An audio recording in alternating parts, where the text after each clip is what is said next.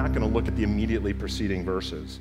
But the context, as always, really is important. And I think that particularly, and this is true of a lot of Paul's letters, we really have to look at the bigger picture of the letter so that we don't sort of get the wrong message, right? The message, if we just focus in on these verses, could be summarized along the lines of pray better and speak better. Like, just let's be better prayers and better speakers. And it's true, that's what it's talking about, but there's a much bigger context than that. And if that's the entirety of what we take out of this, we've, I think, missed the main point.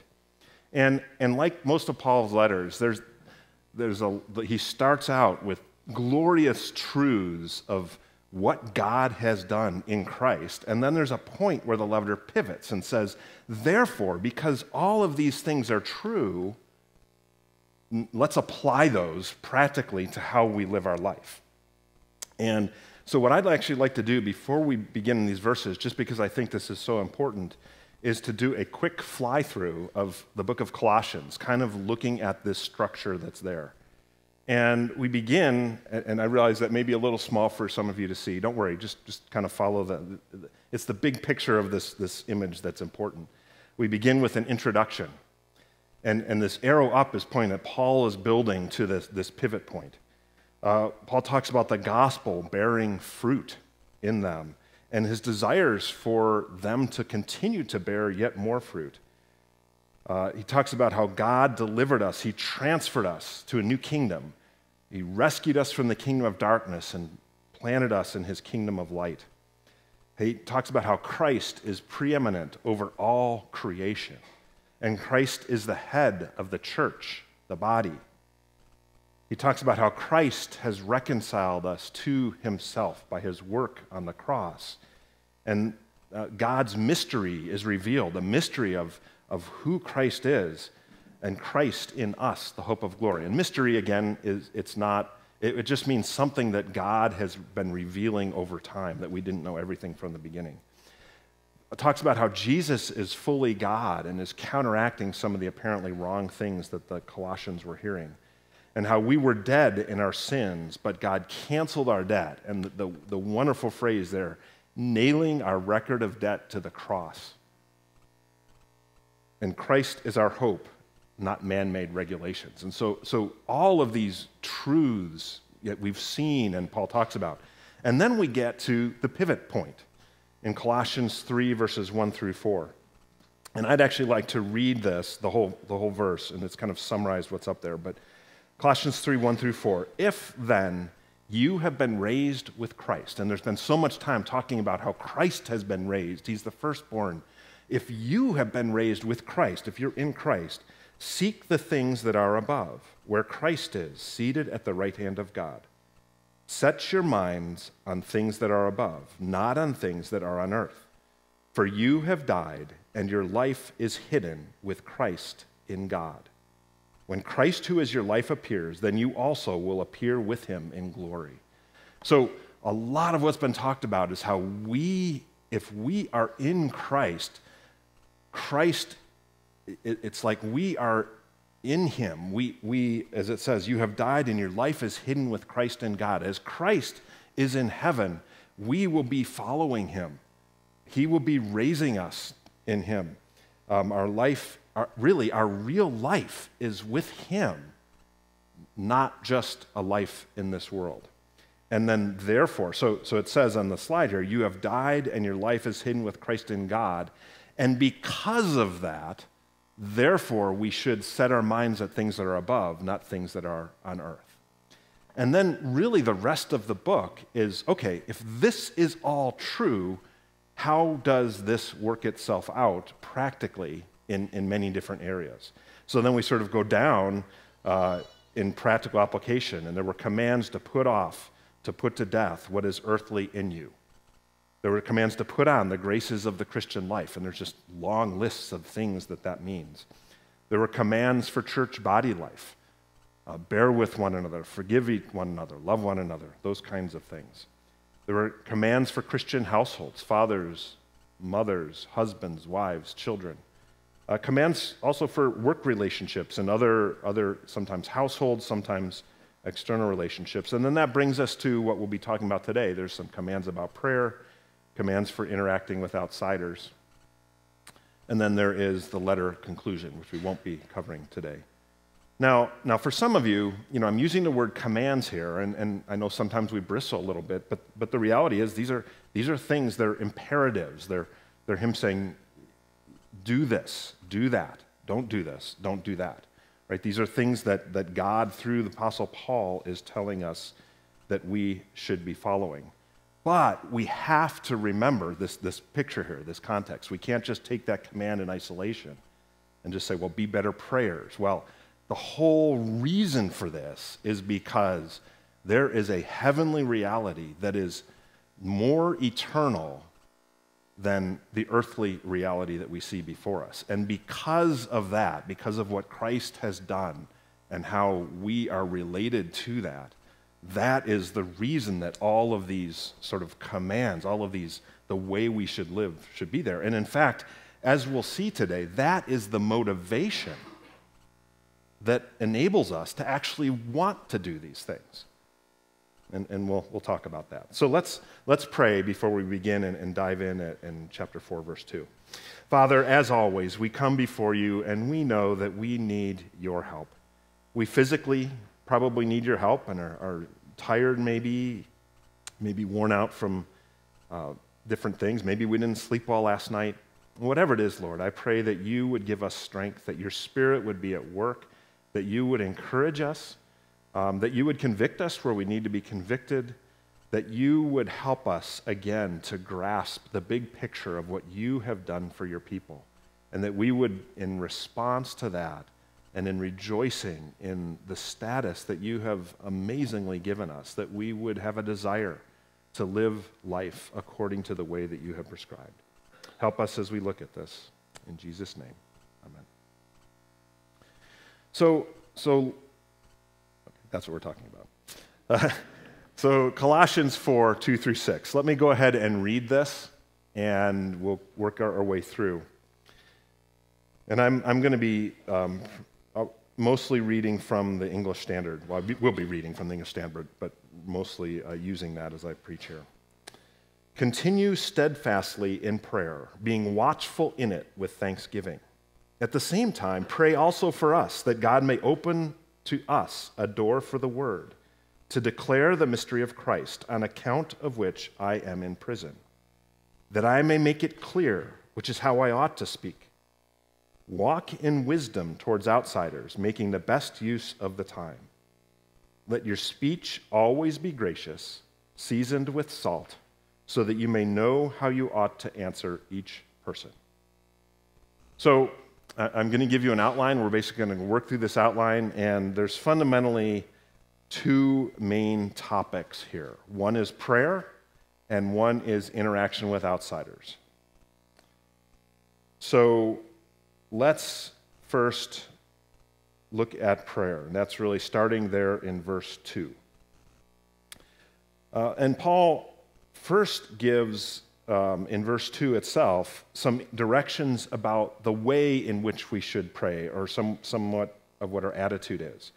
He says at the beginning of verse 2, to continue steadfastly. Other versions say, continue earnestly, devote yourselves to. And the idea here is that we should be exerting significant ongoing effort in prayer. Pastor Steve has talked a number of times about the parable of the importunate widow. And I know he's defined that, but that's the widow who basically wouldn't stop bugging the judge. This is a parable that Jesus gave. The widow who wouldn't stop bugging a judge for justice. And the judge finally said, look, I don't care about your case. I don't care about justice. I'm going to give you what you want because you're not stopping asking me for it. And Jesus gave that parable as an encouragement to us, not about the nature of who God is. God is not like that, relatively wicked judge, but an encouragement us to continually come to God in prayer, even if we don't see immediate answers. Now, and the problem here is that this, and then with many other things we're going to talk about, I can just say, okay, well, pray earnestly, And you might sit here and say, yeah, that's a good idea. But saying pray more, pray better, doesn't really provide the motivation to do so. But the motivation becomes a little more clear when we see the next point, which is that we should be alert or watchful in our prayers. The word there means to keep awake or keep alert. It's the same word that was used in the Garden of Gethsemane when Jesus said to his disciples as he was about to be wrestling with God, praying to the Father, saying, if this cup can be taken from me. And he said to the disciples, my soul is very sorrowful, even to death. Remain here and watch with me. By the way, I realized I just said something that probably is not really correct when I said Jesus would be wrestling with God. The Trinity is hard to deal with sometimes. Just to be clear, Jesus is God. Jesus was wrestling in prayer with his Father. Anyway, that's just wanted to catch that. But Jesus said, watch with me. We also see in 1 Peter 5:8, it says, be sober-minded, be watchful. And why is that? Your adversary, the devil, prowls around like a roaring lion, seeking someone to devour. That's the idea here, is that we're watchful, we're alert in prayer. The example came to mind of something that happened recently in our house when Noah and Carol and Charlie came to live with us shortly after Charlie was born. Because of, at the time, Carol's struggling with some things, and they were living with us. And we got there, and our dog Sullivan realized there is a new baby human in this house that needs to be protected. And Sullivan just had to always know what was going on, to the point of wanting to jump in the cradle with Charlie, and just, if somebody went to pick up Charlie, Sullivan is almost ready to protect Charlie. And so Sullivan was not relaxed, let's say, during that time period. He was very, very alert because he perceived great danger coming to Charlie by his mom, picking him up to feed him or something. But that picture of alertness is, that's kind of, I think, what Paul is getting at here, is the idea that we have to realize that there is more than just what meets the eye. And there are things that we do need to be alert about, and prayer is involved with that. So let me, this brings us back to that pivot point where we're talking about there's things that are above and things that are on earth. And if we are entirely focused on earthly things, we're going to miss a lot of what it is that in prayer we actually do need to be alert about. So what things above realities are out there that would make sense for us to be alert about in our prayer? One thing is that if, as believers, our life is not our own. We are bought with a price, right? If that is true, then that means there's all kinds of ramifications of that in our living. Knowing that God is at work growing his eternal kingdom, right? If that is true, that is going to affect our prayer. It is going to affect how we think about people. It's going to affect sort of what we desire. Here's another truth, that Christ is reigning at the right hand of God the Father. We just had read that earlier today. That is a truth, and that is something that should make us be aware in prayer. We just read in 1 Peter 5:8 of a danger to be alert about, and that there's an adversary, the devil, roaming about like a roaring lion. And he does definitely not want to see God's kingdom grow. There are some things that we do that have eternal ramifications. Every person we know is either in Christ or not, with eternal ramifications. These are all things above realities that when we live our lives recognizing they're true, it's going to give us sort of a different view, and it's going to make us alert and aware in prayer in a way that we aren't if prayer is just a thing that we do because we're supposed to before we eat, right? That's something I struggle with sometimes, just practically. If we're living our lives with the things that are on earth mindset, we're going to, like many millions of others around us, be focused only on everyday things from an only earthly point of view. Now, when we take this big picture view of things, we realize there's many things we can't do ourselves and where we need God's work. So I'd like you to think for a moment in your life, as we're thinking about prayer, some of this is recognizing where is it that we really need God to be doing something. What is something where you are in need of God's working in your life or in the life of someone around you? And I really want you to think of something where you recognize, I cannot make this happen. I need God's work in your own life, or the life of someone around you. Maybe it's to be able to resist a temptation to sin. Maybe it's to respond in the right way in a situation where you normally respond the wrong way. Maybe it's just to be able to hold it together. Which probably, when you step back, really means needing the Lord to hold it together for you and for you to be able to trust Him to do that. Maybe it's for someone we love to recognize the love and authority of the Lord Jesus Christ and come to faith in Him. Maybe it's just for all these kinds of things, not just in us, but our brothers and sisters in Christ. There's many, many things where we're like that. We are helpless by ourselves, apart from God's working, especially the things that are above things, the important, eternal things.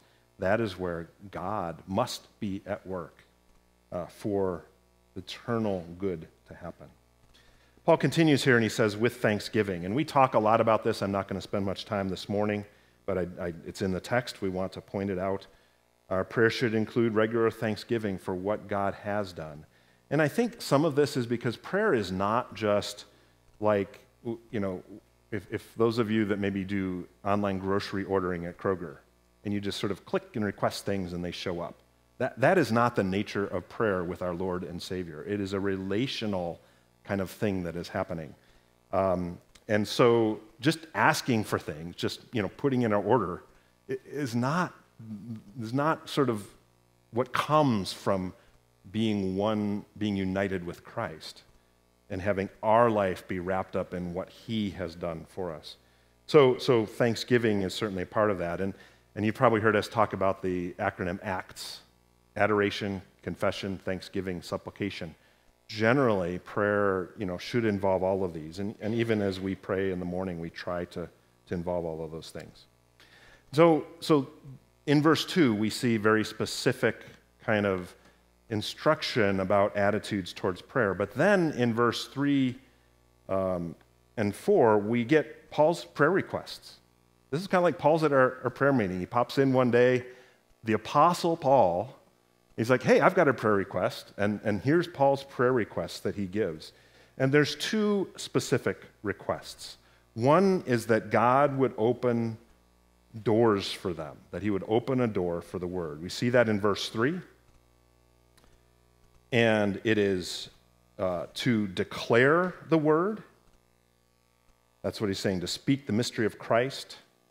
And he mentions that he's in chains. And at first I thought, okay, why does Paul mention this here? It's kind of like, by the way, I'm in chains, in case you didn't know.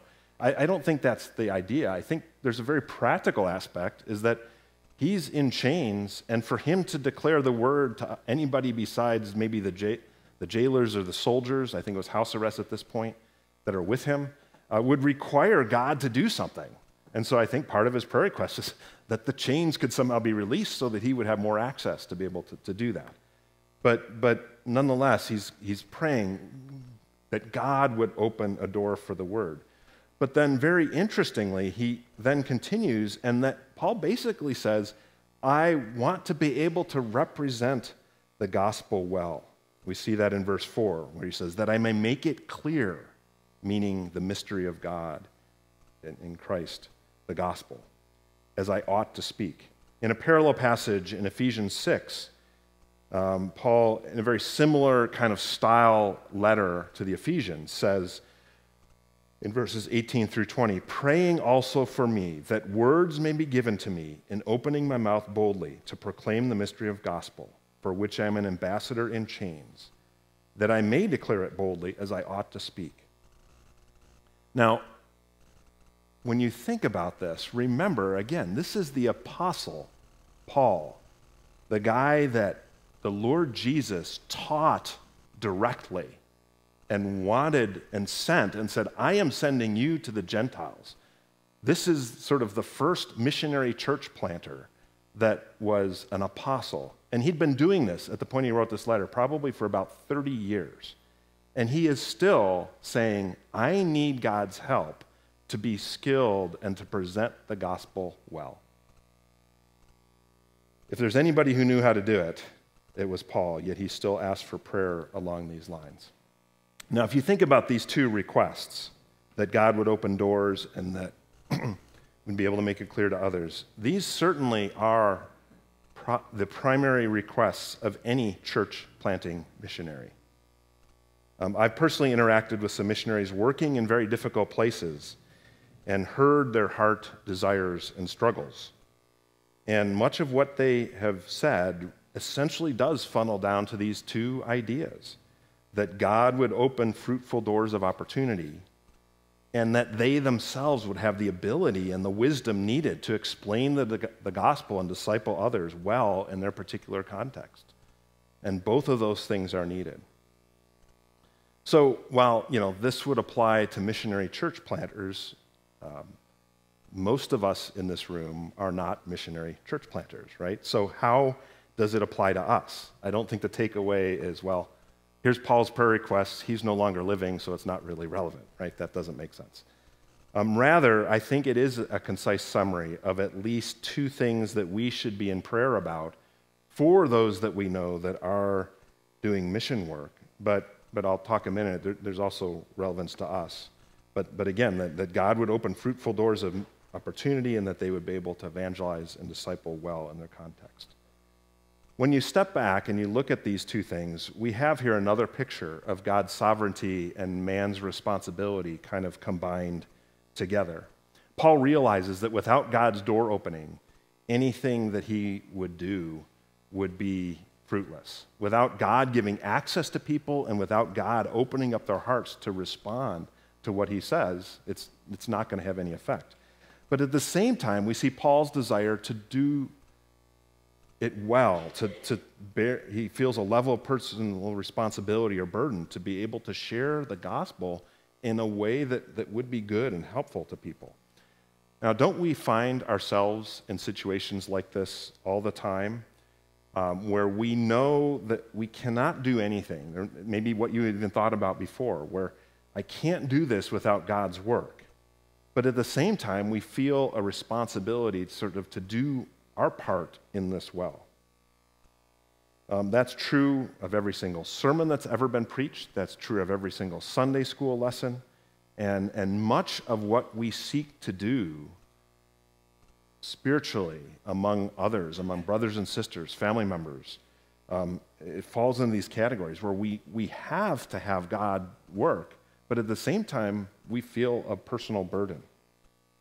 It would certainly be a foolish pastor or teacher who would think to themselves, well, everything's based on God's sovereign working, so it really doesn't matter whether I prepare at all, so I'm just going to wing it. I did that once in high school. I can tell you that story sometime. Trust me, that doesn't work, at least for me. It would also be a foolish pastor or teacher would think everything depends on my skill as an orator, and that is the essence of what's going on, without a recognition that there is a need for God's Spirit to be at work in order to have any real impact on anyone. This is true, like I said, not just for preaching and teaching, but for many other things in life. Just to give you an example, let's say you need to have a difficult conversation with a friend, and you feel, I kind of need to confront them about something. We've talked about biblical confrontation before, and sometimes these things happen. And you know, ultimately, that you need God to be working in their life in such a way that they will be able to listen and respond well to your encouragement or your confrontation.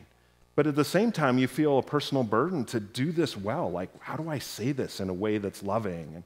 And you don't, and you have both of these. You need God to work, and you also want to do it well. As we see here, praying for both of these things is good and appropriate. Now, let's take a step back and, again, not get lost in the details of, okay, pray more with this attitude, pray better. but to okay,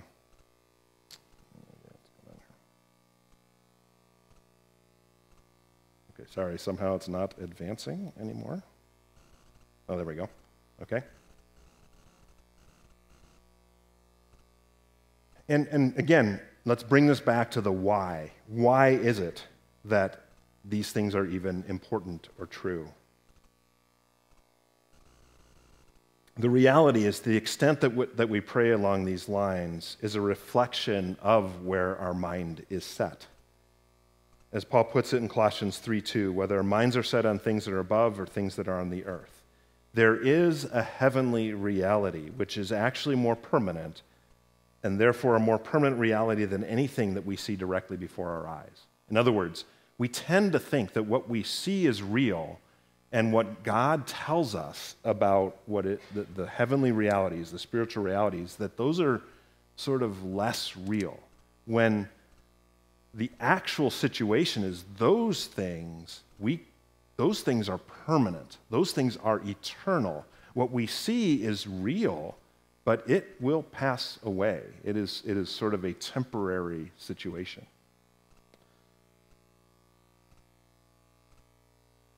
If we go through life primarily with an earthly mindset, then prayer is generally going to be an afterthought. That's just kind of the natural way we would do it. Something we do because we have to, not because we want to or feel a need to.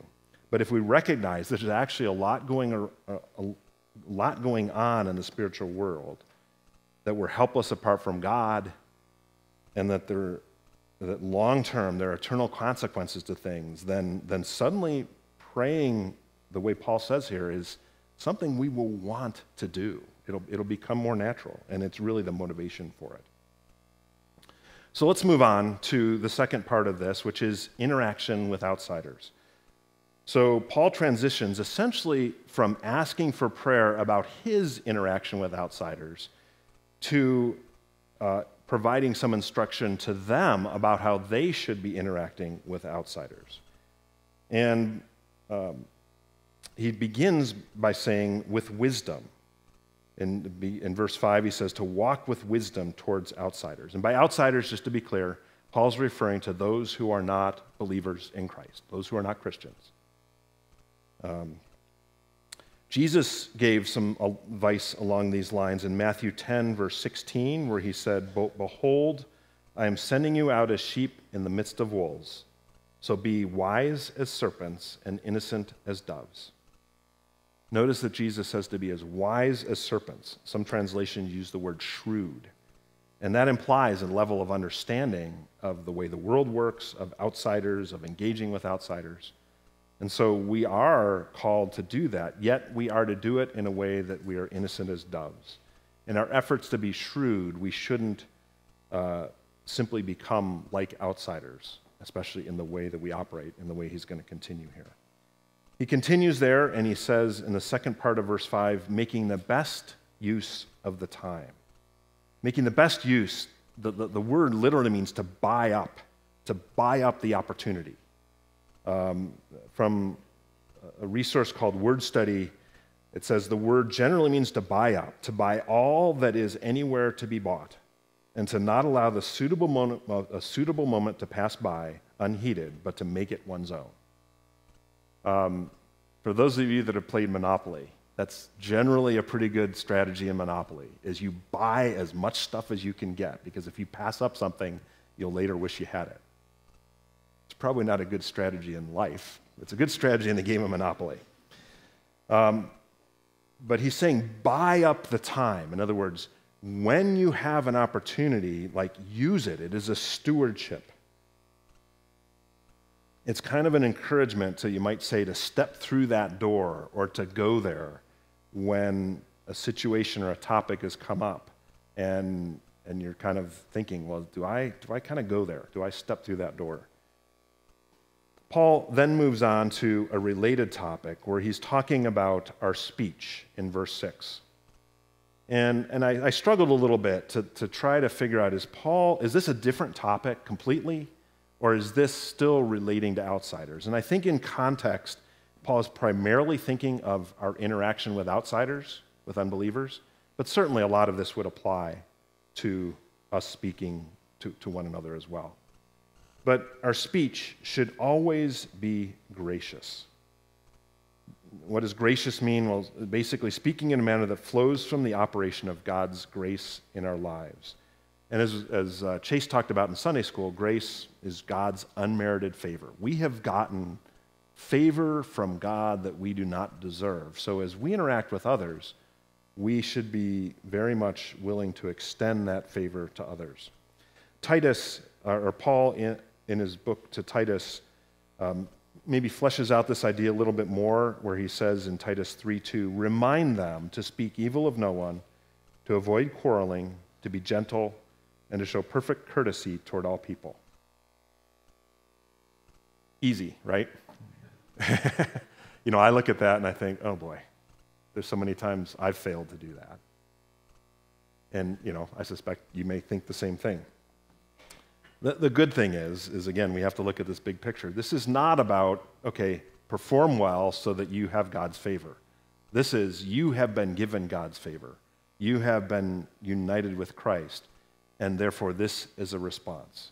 When we're convicted of these things, I think we should be convicted. We should grow in them. That's why Paul wrote them here. But Christian, remember, when we fail, we have forgiveness. God can enable us to grow in these things. And life is not about just doing this better.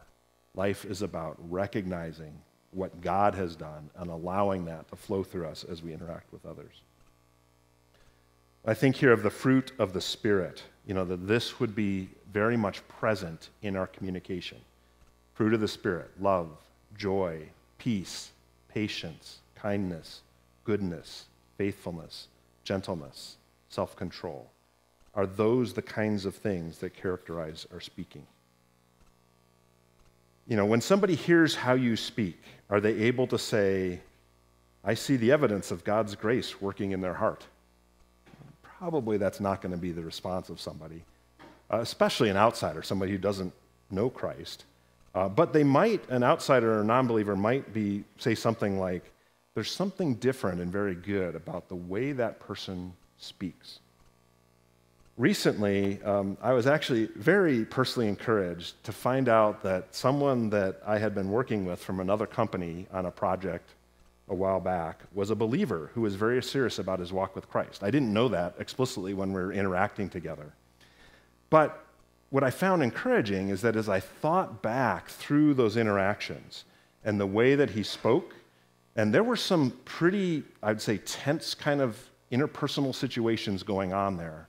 And as I thought back to how that person spoke, it actually didn't surprise me that he was a believer, because I would say his speech did seem to be filled with grace at times where that was probably difficult.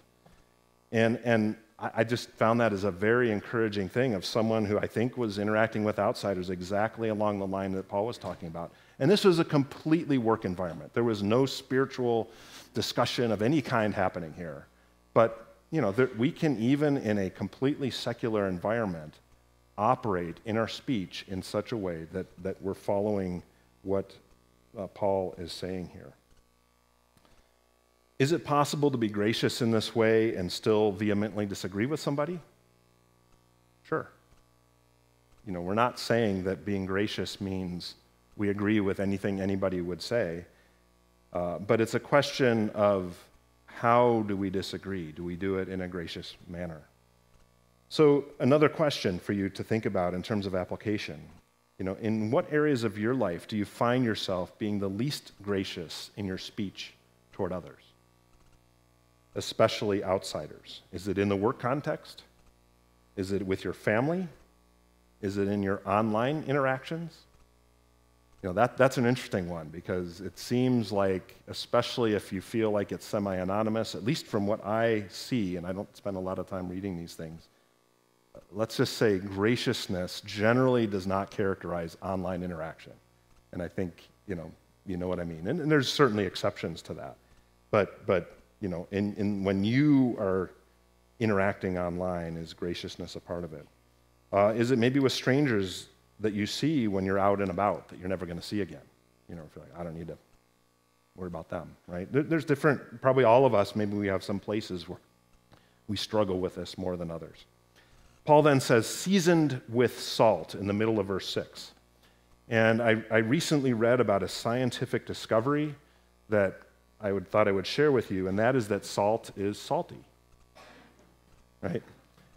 And the part that we all realize, actually, is that too much and it ruins the taste. One time I was helping to make some soup early in our marriage, and it said 3 spoonfuls of salt. And table versus tea was kind of a technical detail I didn't really pay attention to. So I put 3 tablespoons of salt in. And let's just say this was not the best tasting soup that we ever made. And I learned that day that pay attention to those details. But on the other end, if you don't have enough salt, there's a big lack, right? Things like oatmeal and grits. If you have no salt in your oatmeal and no salt in your grits, I actually know a guy who has no salt oatmeal, but to me that just tastes like you're eating texture. There's no actual taste. It's just an experience of texture, right? But you get just the right amount, and it has a very positive impact, at least on those 2 foods. And that's generally true, across all the different foods. And that's, I think, why salt is probably a good analogy, is that, Paul is not saying, just absolutely go to the max on everything. There's a certain amount of saltiness that we should have, and I'm not using that in the modern sense of the word. Salty has sort of a very specific negative connotation. The biblical saltiness that Paul calls us to, that sort of we should always be. I've heard somebody say it's like we're putting pebbles in people's shoes.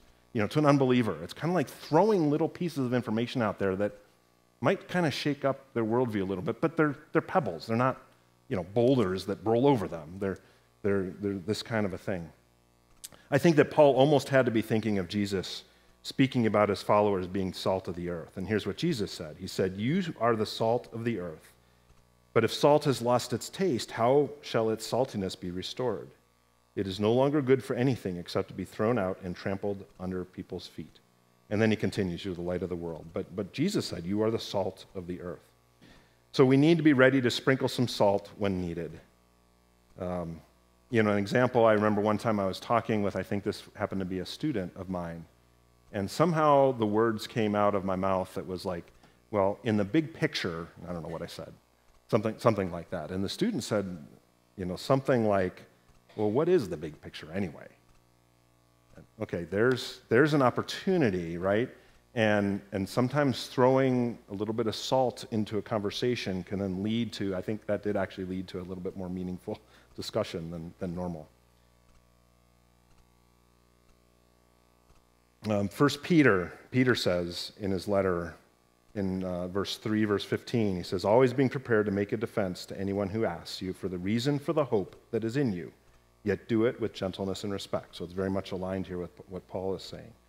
How do we prepare for these kinds of things practically? I mean, some of that can come by thinking through situations ahead of time. Probably most of that comes by being in a situation where at the moment we didn't really respond very well. We kind of got stuck. Maybe an opportunity came up and we fumbled around with something, and afterwards we thought, oh man, you know what? What I should have said is this. At least this is for me how this tends to work. But if we remember that and learn from that, so next time we're in a similar circumstance, we maybe respond a little bit better. That kind of a thing can happen. Knowing and being able to communicate what it is that we believe when somebody asks us about it, that actually takes some skill and some practice. If we've never explained that to anybody, I can get pretty mumble-mouthed about, and it's like, well, what really is important here? As an aside, family devotions are actually one of the best ways, or one way that God has given, I should say, for us to prepare to be able to talk about spiritual things with people that aren't in our family.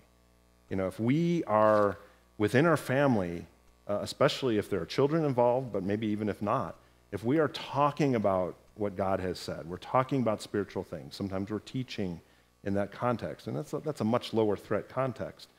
that is a very good sort of training ground for talking about these things with outsiders. And then finally, in the last part, we see, he says, so that, at the last part of verse 6, he says, so that you may know how you ought to answer each person.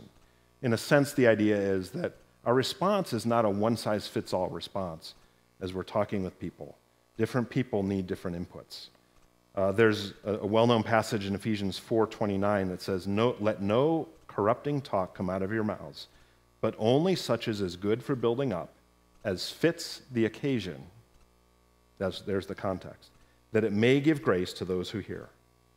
There will be different responses to different people in different situations. Sometimes we need to be confrontational or challenging. Sometimes we need to be subtle. Sometimes we need great boldness. Sometimes we need to hold off in order to choose our battles wisely. It takes wisdom. But tailoring our speech to the situation is appropriate. Now, as we've said, all of these are goals. Again, the message here is not pray better and speak better. The message is it's because of the spiritual realities, the heavenly realities being important, being more important than what we see, the things on earth, that therefore this is going to be important to us. There are going to be ramifications of our speech. We can have, you realize this week at work, you can say something that will be part of what God could use to have an eternal impact on somebody. That's a lot bigger impact than writing a really good report for work or whatever your work is. Physically caring for somebody if you're a nurse. Those are all really good things, but we can have eternal impact in our speech. So, again, I think the idea here is that there is a heavenly reality that makes interacting with outsiders much more important than it would be if we're just basing everything on what we see with our eyes. If this world were all that there is, if nothing about the preeminence of Christ that Paul described in the first 2 chapters is true, then what we have here in these verses are basically helpful tips for being a nice person. And I say that a little facetiously, but I actually am afraid that there are many Christians that can see that's why I'm at church, is because I can get helpful tips for how to live right. And that is not what church is about. That is not what God has created this body fundamentally to do.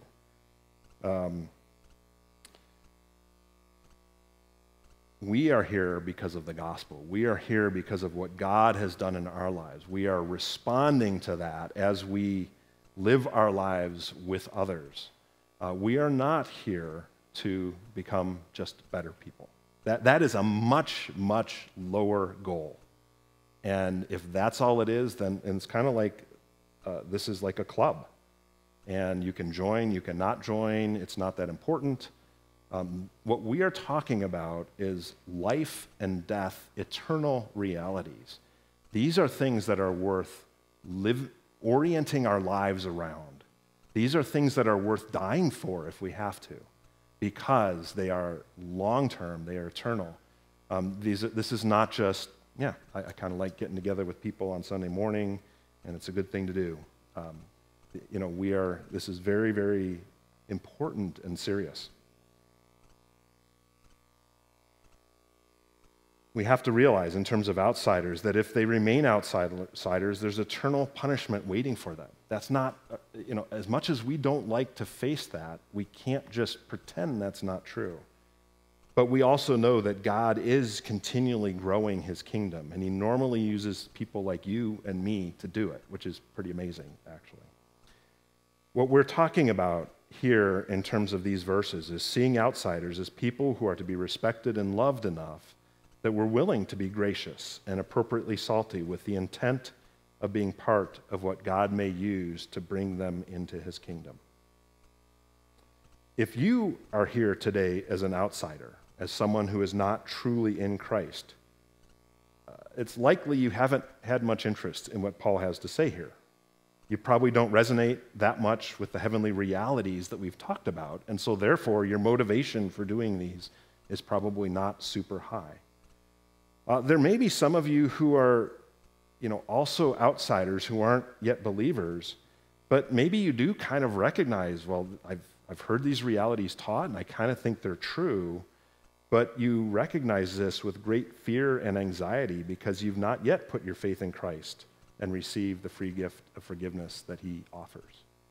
And to you, I would say the same thing that we say many, many weeks, which is what Jesus says, where Jesus says, "Come to me, you who are weary and burdened, and I will give you rest." There is no need to fear. Come to Christ. Every one of us will do well to continually remember that there is much more going on than what we see with our eyes. God is at work. So let me leave you again with what we read at the beginning, at the pivot point of the book of Colossians, and really the point from which everything that we talked about today flows. Set your mind on things that are above, not things that are on earth. For your life is hidden with Christ in God. When Christ, who is your life, appears, then you also will appear with him in glory. Let's pray.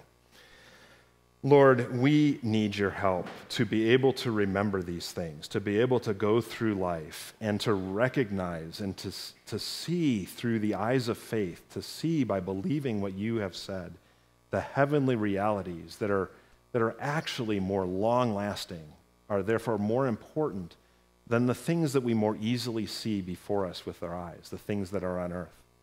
Lord, I pray that you would help us to truly see this, to truly understand this, and that by recognizing that our lives are hidden with Christ in God, that our future, our fate is completely based on Christ and what he has done for us, and to have that be the basis from which we live our lives. Lord, help us to be able to heed the things that you've said here through the Apostle Paul about prayer and about interaction with outsiders, but to do that motivated by a desire to, or a response to these heavenly realities that you have given us. Lord, I pray that as we fail, which we all will, Lord, that you would forgive us, that you would help us to grow in these areas, and that ultimately we would be able to be a part of the work that you are doing in building and growing your eternal kingdom. We pray these things in Jesus' name. Amen.